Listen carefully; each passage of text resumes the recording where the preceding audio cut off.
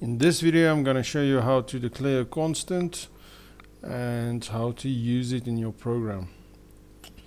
Okay, so you can declare a constant under the var either globally or locally. I'm going to make mine price. Constant name is price, and I'm going to give it a constant value. It's a value that's not going to change. So I'm going to make it price, and the price is going to be 15. The user is going to enter the amount of pizzas or items that he wants to buy, and when he clicks on the button, it's going to take the price, multiply it with the spin edit value, and give me the output in the label at the bottom here.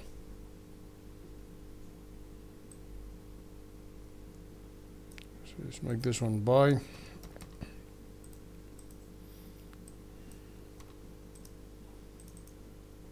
So I already declared my constant. The name is price. Value is 15, so Delphi will assume that it's an integer. If you make it 15.1, Delphi will assume that it's a real variable. If you make it a character or a string, Delphi will assume the data type, depending on the input or depending on the input you're giving Delphi here. Okay, so under the button buy, I'm going to say, let's make a variable here, iTotal.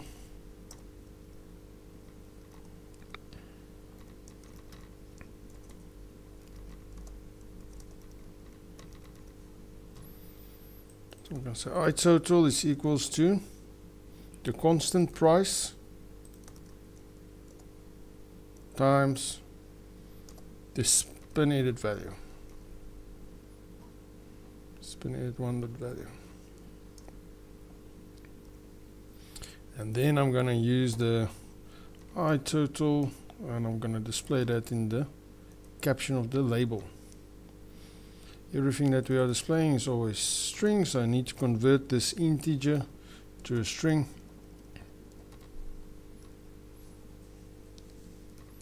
Int to str.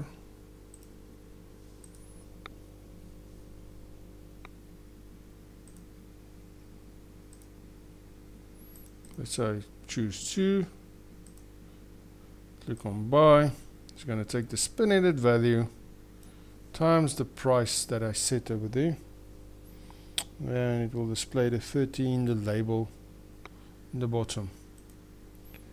Like I said, if you want to declare a constant, you can either put it under the var globally, or you can put it under the var locally.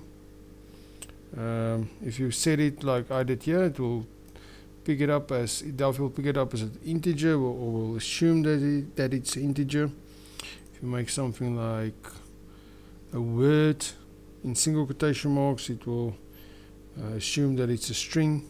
If you have decimal values, it will assume that it's a real data type. In my situation, it's an integer, so I just multiply the two of each other, and then I can display the output.